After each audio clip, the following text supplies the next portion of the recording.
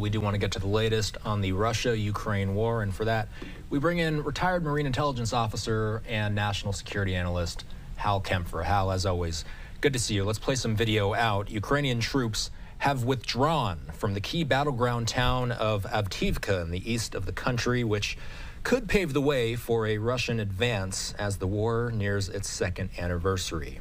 What we're looking at right now is video from the area taken by Ukraine's 3rd Assault Brigade. Hal, why is Avdiivka a key battleground in this fight? Austin, Avdiivka is generally it's a crossroads area. It's seen as a possible springboard if they were to move inland. Normally speaking, that would be the case. The issue they have is this. It normally would. There's nobody there. It was like 30-some thousand people lived there before the war. It's not a huge city by any means, but it was a built-up urban area. It has been decimated. It's been destroyed. Just the destruction of all the buildings. People are pretty much gone. I don't know if anybody still lives there. And it's just a battlefield. It's an urban space battlefield. What the Russians did was they were desperate for any sort of win, and so they focused a phenomenal amount of troops, armor, air power, everything on Avdiivka. And only after the U.S. aid ran out, they began running very short on artillery rounds and other ammunition, were the Russians able to use this to make some gains on the battlefield, if you will, in that particular area. The problem the Russians have, and they've had this with other areas, is when they do make some of these advances in places that are historical crossroads, they can't really use them as crossroads because they're still what we call covered by fire. In other words, if they tried to move convoys or anything else through there, those convoys would immediately come under fire. The ubiquitous nature of drones on the battlefield today, I think last count I saw, Ukraine is basically expending 50,000 drones a month. It is phenomenal. And they're building hundreds of thousands of these drones. Some of them are smaller first-person views. Some of them are larger drones that are capable of going hundreds of miles all the way up to St. Petersburg, if you will, all the way to Moscow. So there's a variety of drones. But the drones have changed warfare, and the drones and persistent drones have changed the nature of being able to do logistics, resupply, or use some of these what we call lines of communications or major supply routes, such as what Avdiivka would have historically represented. Now it doesn't necessarily historically represent that. So if you want to look in terms of attrition warfare, the Ukrainians used Avdiivka for what it was there to do, which was to chew up the Russians. They've lost tens of thousands of troops, thousands and thousands of tanks, artillery, armored vehicles, phenomenal losses. I wouldn't be surprised if at the end of the day, they've lost as many people, maybe not in that city, but certainly in that quadrant, in that area, that is equivalent to what we lost during the entire Vietnam War in terms of personnel. So it just gives you an idea. And of course, last Friday, while we're focused on, or yesterday, while everybody was focused on the death of Navalny, they went over 400,000 troops, according to Russia or Ukrainian military intelligence. The Russians have lost 400,000 troops. Even the more conservative U.S. estimates are somewhere between 350,000 north killed and wounded. It's an amazing loss rate, and at some point it does become rather unsustainable that they can do this. But for the time being, until we get that aid coming back in, Ukraine is back to doing what it did earlier in the war, which is trading terrain or battle space for force protection, force survivability. I would point out one thing with this. One of the reasons that the Russians were able to make this advance is because they still own the air, if you will, at least across the immediate battlefront. They have a tougher time. They can't fly deep into Ukrainian territory because they get shot down, but they do close air support using their air assets, and they did that much more extensively in this particular battle than they've done in other battles in the past. And that air support was what enabled them to get an edge. That's going to change in a very short period of time, at least 2 to 4 months. That's when we expect those F-16s that are coming in from across Europe all those highly trained Ukrainian pilots that have been out there in various different countries, to include the United States, getting trained in close air support and other air-to-air combat tactics with F-16s. Once those F-16s are flying, that edge that Russia has in terms of aviation will probably turn the other way, and that'll be a big change.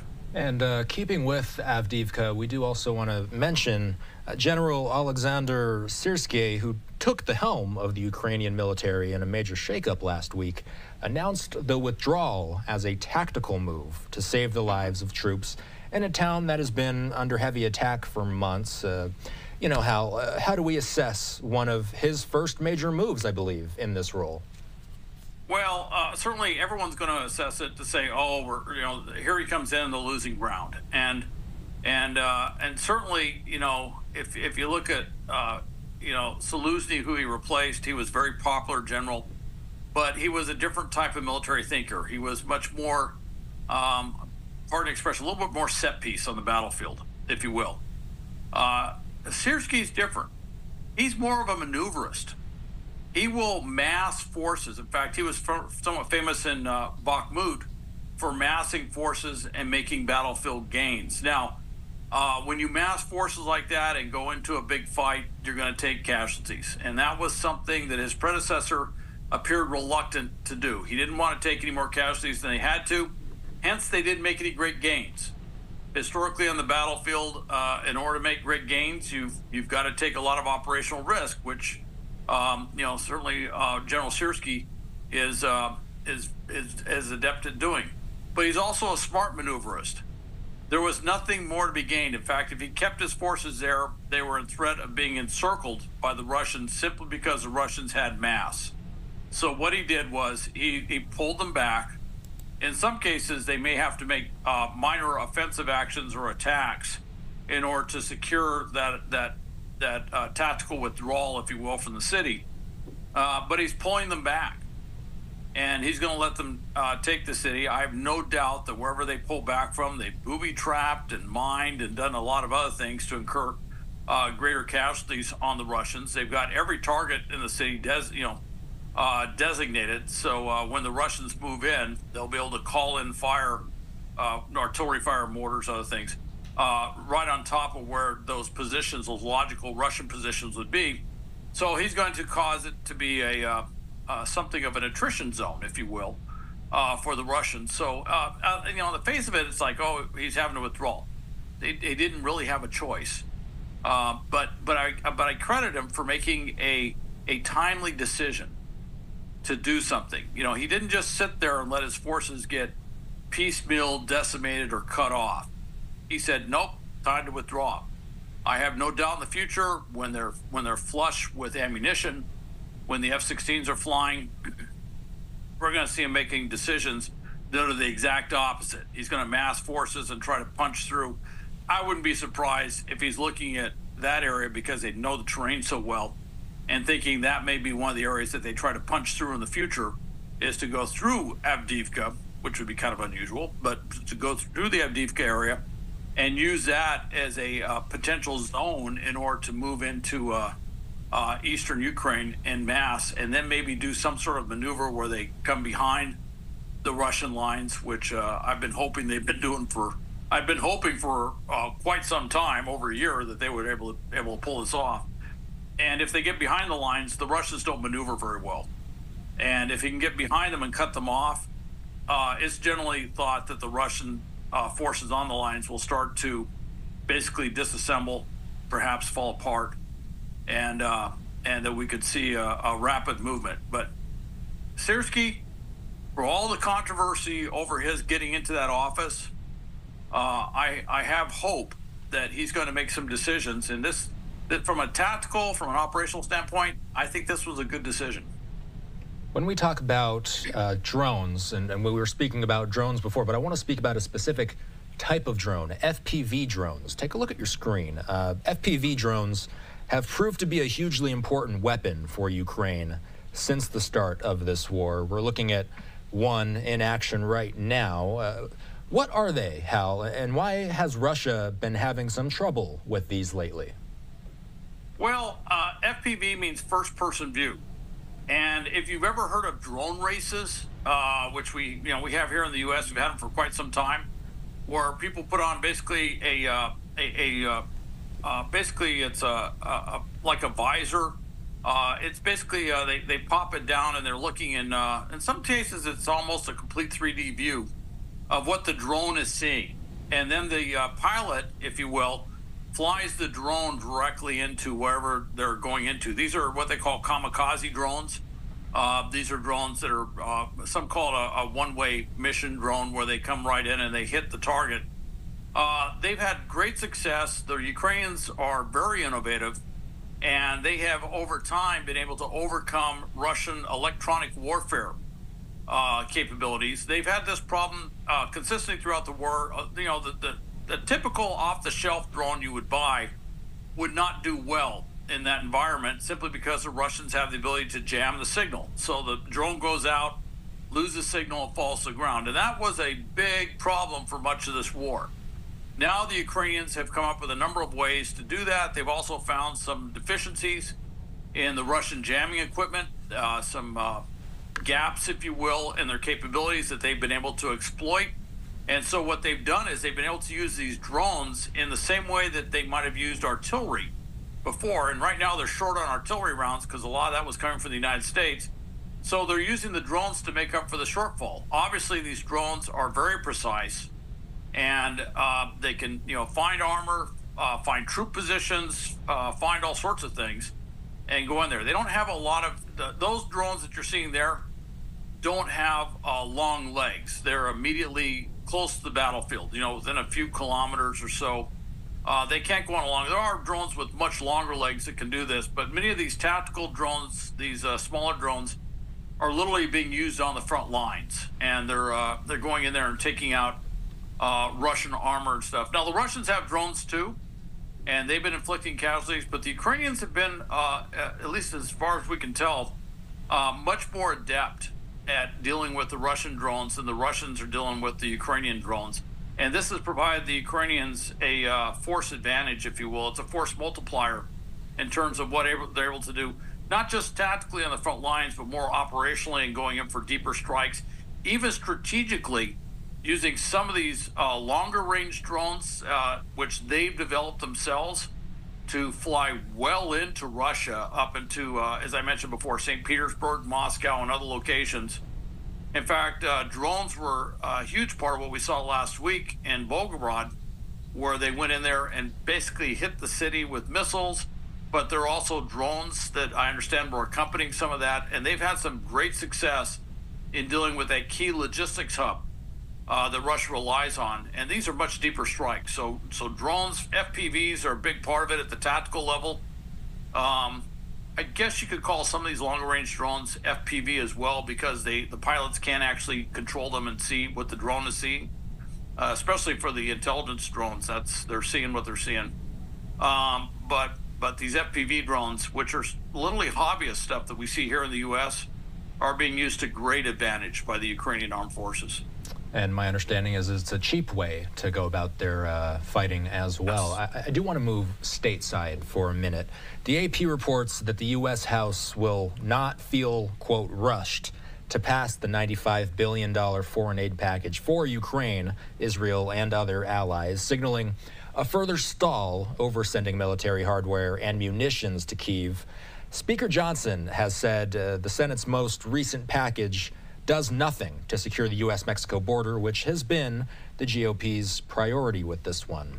I want to play some remarks from Senator Ron Johnson, the Republican out of Wisconsin. Let's watch. If we're really going to vote to add $60 billion of fuel to the fire of a bloody stalemate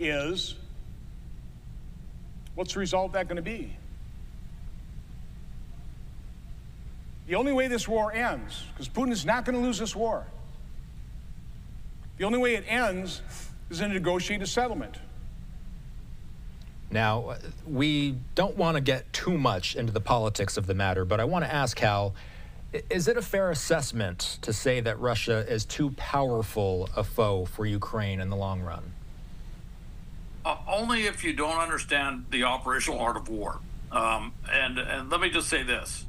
Getting all moral and ethical reasons aside for Ukraine, this is the real politic within Europe, within NATO, and NATO includes the United States, is we're basically destroying the Russian army by proxy, if you will, by providing enough ammunition and arms to Ukraine. The Russians, they can say, well, they can throw all this stuff in there. Yes. And I'm sure someone back there would say, knock yourself out too while you're at it, and put as much as you can. Russia right now is pulling out tanks out of war stocks that are 60, 70 years old. They're reconditioning them and putting them on the battlefield where they have basically very little survivability. Those FPV drones, some of the armor on those tanks, it doesn't take much of a warhead on an FPV drone to punch a hole in that and basically take that tank out. That's what the Russians are being forced to do. They cannot, with all the sanctions regimes and everything else, they're not producing a lot of new T-90 tanks out there. They're not producing a lot of the newer BMP-3s or anything like that. They're pulling in old vehicles from 50, 60 years ago and putting them on the battlefield, and they're basically suffering huge losses for that. What this does for the U.S. and for NATO strategically is, by supporting Ukraine ethically, morally, we're supporting someone who is fighting for their territorial integrity, a country that we all have close relationships with. But the other side too is we're causing the Russians to basically expend its military dividend, if you will, or its military capability in fighting a war that frankly they can never win the way they define winning. And I would turn that on its head with Senator Johnson and say, there's no way, if NATO countries support Ukraine, there really is no way for Russia to truly win this war. And they're going to waste a lot of men and material trying to do so. And that's why they're trying to do it. And certain things on the battlefield, like I talked to you about, all they got to do is punch a hole somewhere in that line where they can force through a lot of this very fast modern armor and everything else that we've provided them. And they can literally rout large segments of that front line. Everyone knows it. They tried to do it last spring and summer. They could not get through. The minefields and everything else were just too thick. All right, but if they can do that at some point, and at some point they will, maybe F-16s will provide that close air support that they need, have desperately needed in order to pull that off, this war could change very quickly. And whereas you hear this naysaying, history is replete with naysaying on war, and then what happens on the battlefield changes everybody's impression.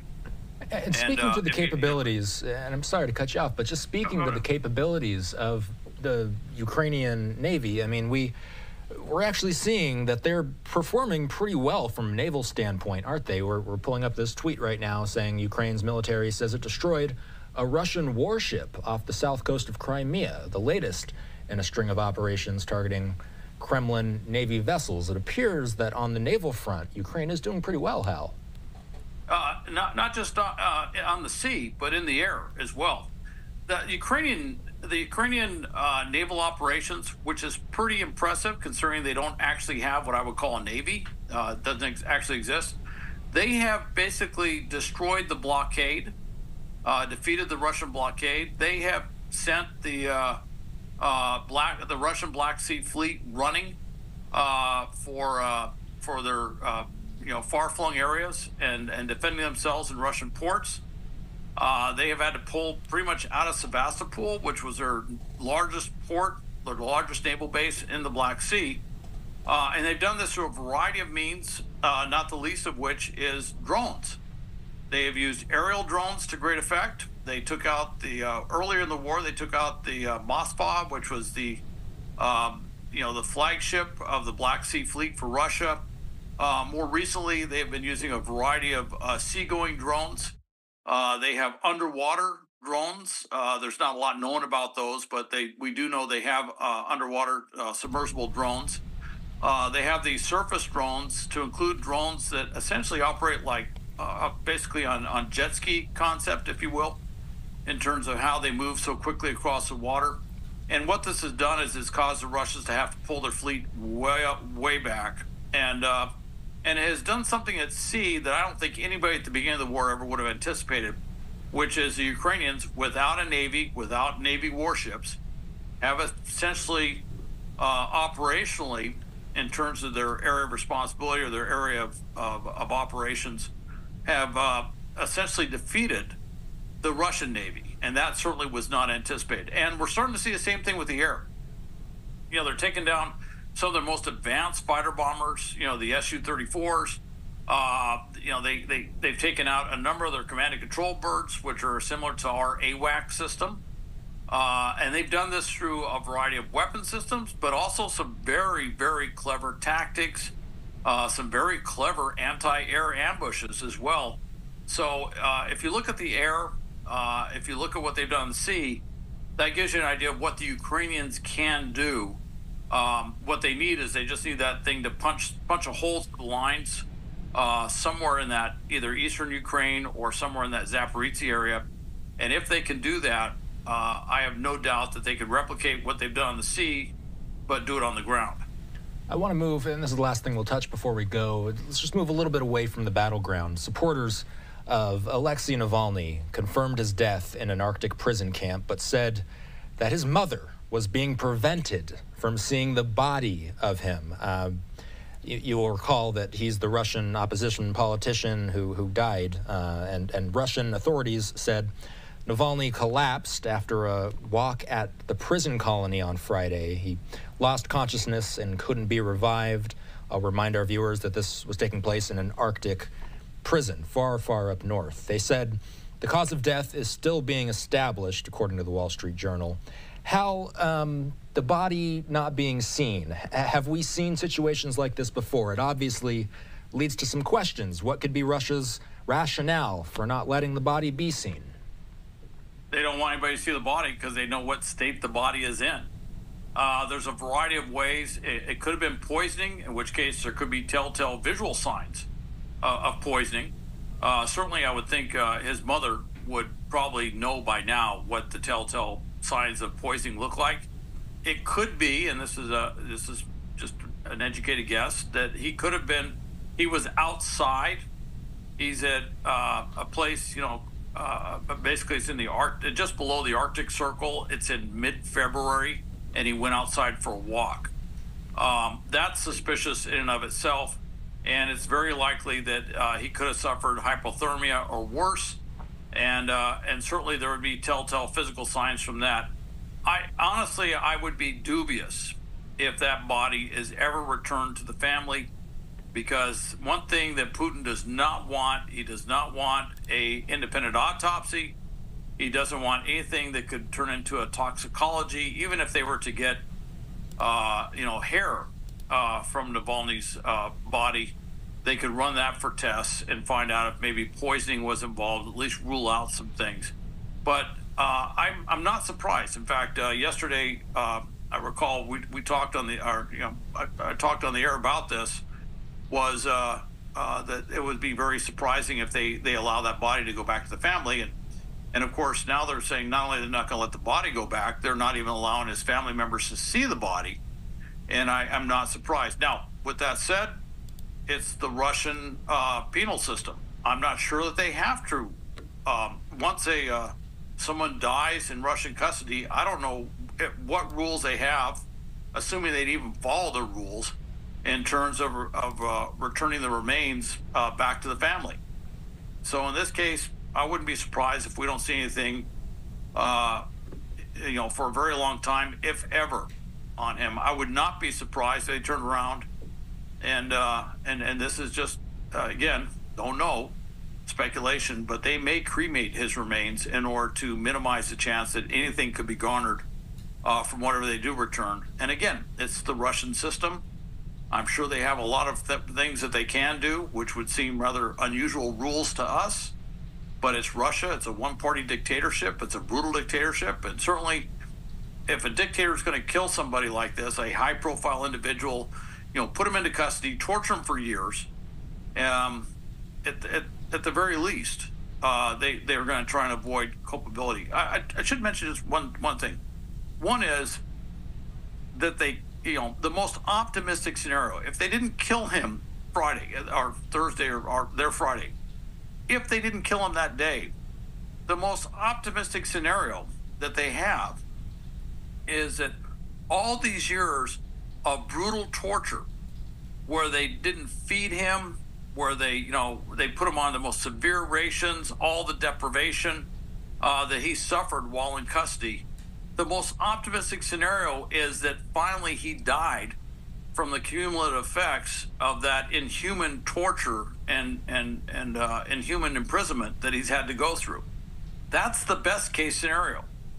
The worst case scenario is that they actually ordered an assassination of him. So it does kind of put it in perspective of even the Russians saying, he could have had a blood clot and collapsed. Well, what would cause that? What would be the scenario? I mean, you've had this guy in prison for years. You've tortured him. You deprived him of food. You've done all these other things.